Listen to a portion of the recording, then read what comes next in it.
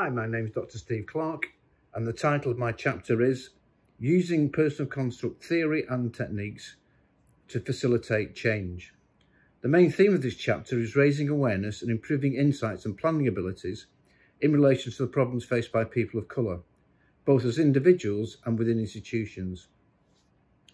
Given that black males are frequently overrepresented in terms of exclusions, it's imperative that we can develop a methodology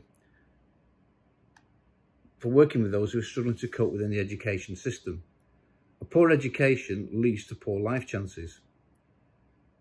Here I present a personal construct psychology-derived approach which offers a way through the confusions that cloud our perceptions and often leads us to lacking the energy and ability to loosen our thinking and move in the direction of change. It's essential to recognise the role played by personal perceptions and emotions in the way in which we construe problems.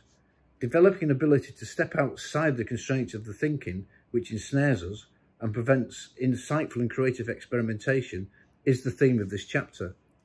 In these models, individuals are viewed as being in control of their behaviours, their views and attitudes in response to events, as opposed to being passive victims of such things as the past, the culture, the race or personality. As Kelly says, no one needs to paint themselves into a corner.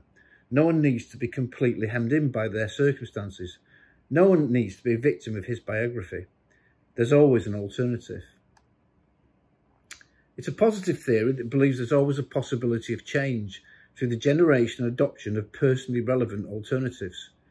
The purpose of PCP intervention is to ensure that the person has access to a full range of alternatives and that they make informed choices in order to facilitate a reconstruction of the world. The person's theories are central in this process.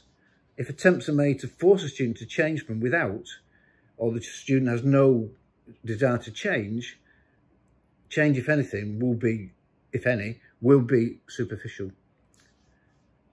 I also introduce self-organised learning, which is a conversational science dedicated to the elaboration of meaning and to promoting change.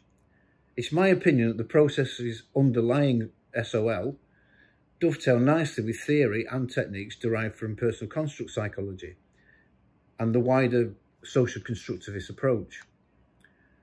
The problem of meaning is central to educational change.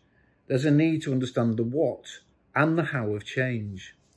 Using self-organised learning, meaning can be accomplished in relation to both of these aspects.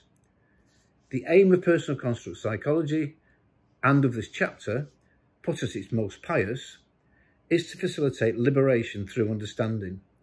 By making ourselves aware of our thinking, both at the individual and institutional level, we're better able to pursue the goals that are intrinsically meaningful to us.